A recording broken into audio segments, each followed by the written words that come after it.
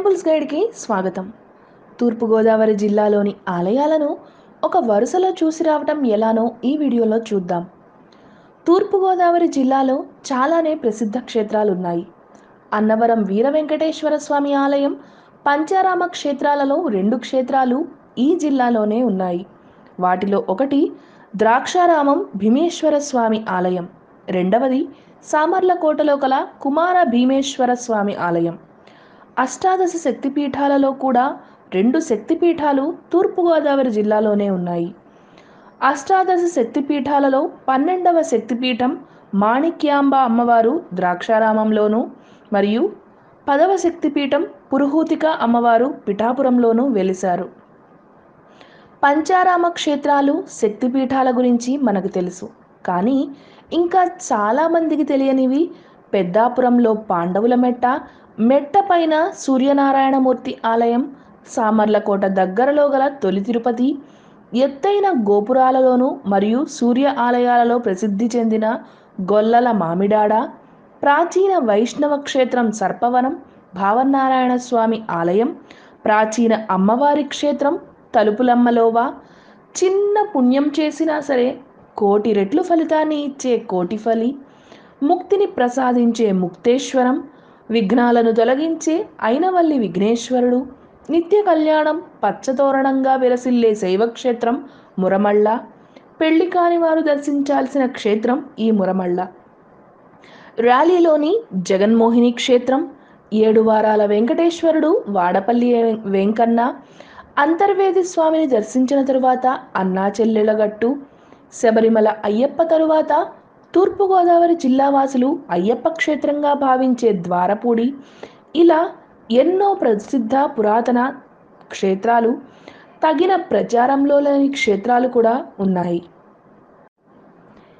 ఈ క్షేత్రాలన్నిటినీ వరుస క్రమంలో ఏ విధంగా దర్శించి రావాలో వివరించే ప్రయత్నమే ఈ వీడియో. మీరు ముందుగా సామర్లకోట చేరుకోండి, లేదా అటు అన్నవరంలో ట్రైన్ దిగేలా ప్లాన్ చేయండి. తూర్పు గోదావరి యాత్ర 2-3 రోజులు ప్లాన్ చేసుకుంటే ప్రశాంతంగా అన్నీ చూసి రావచ్చు. సామర్లకోట ఉదయాన్నే చేరుకోండి. సామర్లకోటలో గల కుమార భీమేశ్వర స్వామి వారిని దర్శించండి. మనం ఇంతకు ముందే చెప్పుకున్నట్లుగా కుమార భీమేశ్వర స్వామి ఆలయం పంచారామ క్షేత్రాలలో ఒకటి. ఈ ఆలయం పురావస్తు శాఖ ఆధీనంలో ఉంది. సామర్లకోట నుంచి పెద్దాపురం 5 కిలోమీటర్ల దూరం.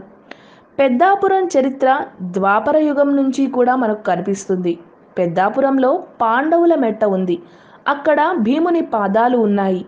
సినీ నటి అంజలీదేవి భర్తృహరి సుభాషితాలను తెలుగులోకి అనువదించిన ఏనుగు లక్ష్మణ కవి పెద్దాపురంలోనే జన్మించారు. సామర్లకోట నుంచి పెద్దాపురం వెళ్లే దారిలో పెద్ద ఆంజనేయ స్వామివారి విగ్రహం ఉంటుంది. అక్కడి నుంచి పెద్దాపురం పాండవుల మెట్ల, సూర్యనారాయణ స్వామివారి ఆలయం చూడవచ్చు.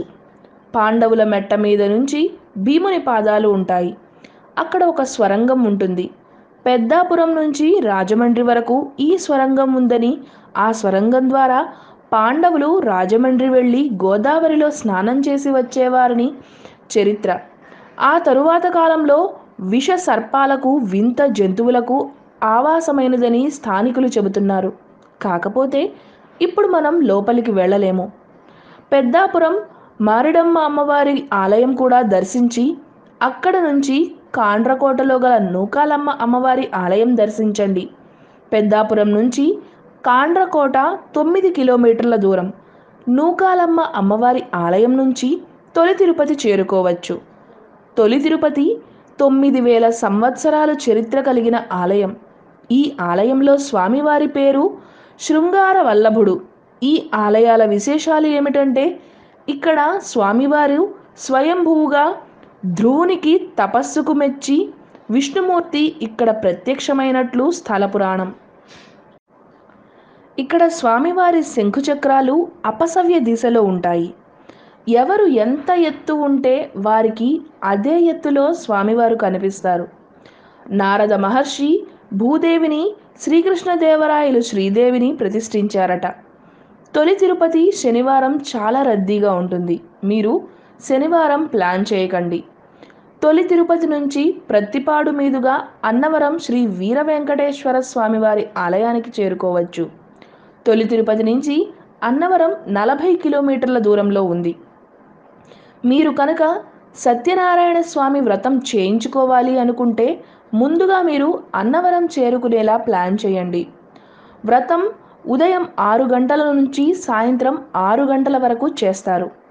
అన్నవరంలో రూమ్స్ అప్పటికప్పుడు కూడా ఇస్తారు. మీరు చక్కగా వ్రతం చేయించుకొని కొండపైన భోజనం చేసి మిగిలిన క్షేత్రాలను ప్లాన్ చేసుకోవచ్చు. అన్నవరం నుంచి తలుపులమ్మ లోవకు వెళ్ళవచ్చు. ఈ ప్రాంతంలో కొత్త వాహనం కొన్నవారు తలుపులమ్మ లోవకు వెళ్ళడం ఆనవాయితీగా వస్తోంది. అమ్మవారిని దర్శించి వాహన పూజ చేయిస్తారు. ఈ ఆలయంలో కొండ కింద కోళ్లను మేకలను బలి ఇచ్చి అక్కడే వండుకుని తిని ఇంటికి వెళ్తారు. చుట్టూ కొండల మధ్య అమ్మవారి ఆలయం ఉంటుంది. అక్కడ భక్తులకు సరిపడా నీళ్లు కొండలో నుంచి వస్తూ ఉంటాయి. ఆ నీళ్లు ఎక్కడి నుంచి వస్తున్నాయో ఎలా వస్తున్నాయో కూడా ఎవ్వరికీ తెలియదు. విచిత్రం ఏమిటంటే ఎంతమంది వస్తే అంతమందికి సరిపడా నీళ్లు వస్తాయి. మీరు అన్నవరం నుంచి పిఠాపురం పాదగయ క్షేత్రానికి రండి. అన్నవరం నుంచి పిఠాపురం 30 కిలోమీటర్ల దూరంలో ఉంటుంది. అన్నవరం నుంచి పిఠాపురం బస్సులో వెళ్ళాలి అనుకుంటే అన్నవరం నుంచి కాకినాడ వెళ్ళే బస్సులు ఎక్కాలి. పిఠాపురం అష్టాదశ శక్తిపీఠాల క్షేత్రాలలో ఒకటి. త్రిగయ క్షేత్రాలలో పాదగయ క్షేత్రం, పంచమాధవ క్షేత్రాలలో కుంతిమాధవ క్షేత్రం పిఠాపురంలోనే ఉంది. దత్తాత్రేయుని మొదటి అవతారమైన శ్రీపాద శ్రీవల్లభ స్వామి జన్మస్థానం పిఠాపురం. పిఠాపురంలో 10వ శక్తిపీఠం ఎక్కడుందని వివాదం నడుస్తుంది.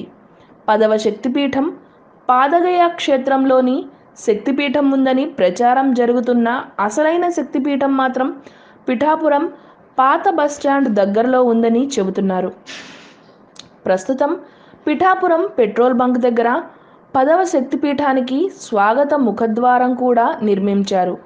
పిఠాపురంలో లోకల్ టెంపుల్స్ అన్నీ చూపించడానికి పాదగయ క్షేత్రం దగ్గరలోనే ఆటోలు ఉంటాయి. లోకల్ టెంపుల్స్ అన్నీ చూపించడానికి 200 రూపాయల నుంచి 250 రూపాయల వరకు తీసుకుంటున్నారు. పిఠాపురం దర్శనం అయిన తరువాత మీరు ప్రాచీన వైష్ణవ క్షేత్రమైన సర్పవరం భావనారాయణ స్వామి వారి ఆలయానికి వెళ్ళండి. సర్పవరం భావనారాయణ స్వామి వారి ఆలయం ఒకే చోట 2 స్వయంభూ విగ్రహాలు ఉండటం ఇక్కడి ప్రత్యేకత. ఆదిశేషునకు వరం ఇవ్వడం వలన సర్పవరం పొందిన క్షేత్రం గనుక సర్పవరం అనే పేరు వచ్చింది. నారదుడికి గర్వభంగమైన ప్రదేశంగా స్థల పురాణం. నారదగుండం ఆలయానికి ఎదురుగా ఉంటుంది. ఇక్కడ నారదునకు ఒక చేతికి గాజులు ఉండడం స్థల పురాణం తెలుసుకునే విధంగా ఉంటుంది. మాఘమాస ఆదివారాలు ఇక్కడ విశేషం. సర్పవరం కాకినాడలో భాగమే. కాకినాడలో బాలా త్రిపుర సుందరి దేవాలయం, శ్రీ పరిపూర్ణానంద స్వామి వారి శ్రీపీఠం, చాగంటి గారి గోశాల, శ్రీ చాగంటి కోటేశ్వరరావు గారి పేరు మీద లేకపోయినా చాగంటి గారి గోశాలగా ఇక్కడ స్థానికులు పిలుస్తారు.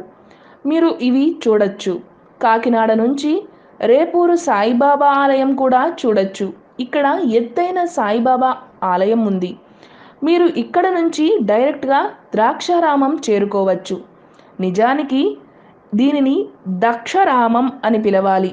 వాడుక భాషలో ద్రాక్ష అయిపోయింది.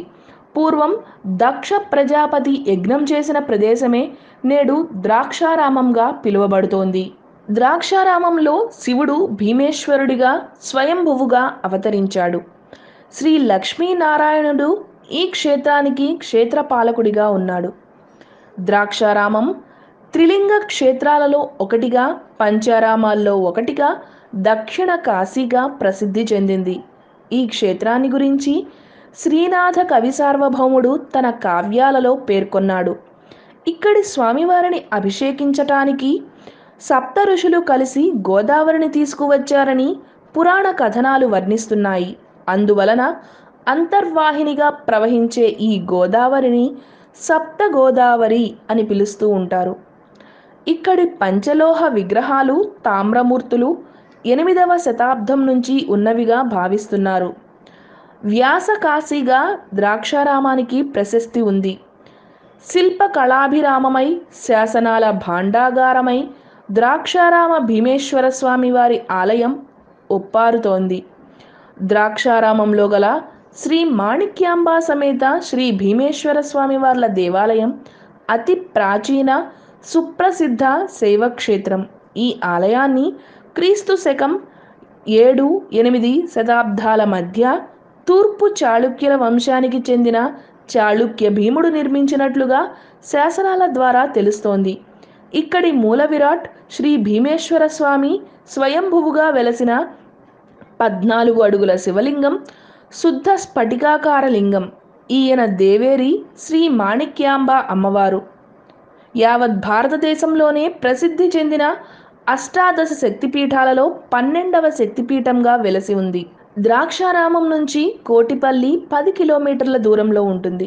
మనం దక్షారామమును ద్రాక్షారామం అని ఎలా పిలుస్తున్నామో, కోటిఫలిని కోటిపల్లిగా పిలుస్తున్నాము.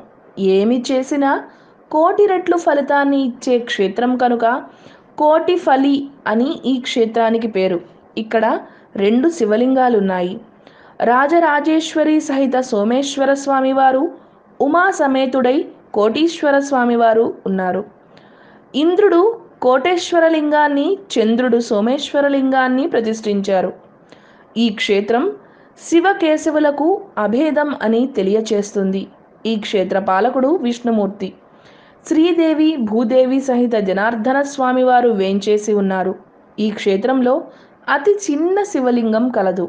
ఈ క్షేత్రం పవిత్ర గోదావరి నదికి ఉత్తరం వైపు ఒడ్డున ఉంది. గోదావరిని ఈ క్షేత్రం వైపు ప్రవహించేటట్లు చేసింది గౌతమ మహర్షి అని చెబుతారు. శ్రీ గౌతమి మహత్యంలో ఈ విధంగా చెప్పబడింది.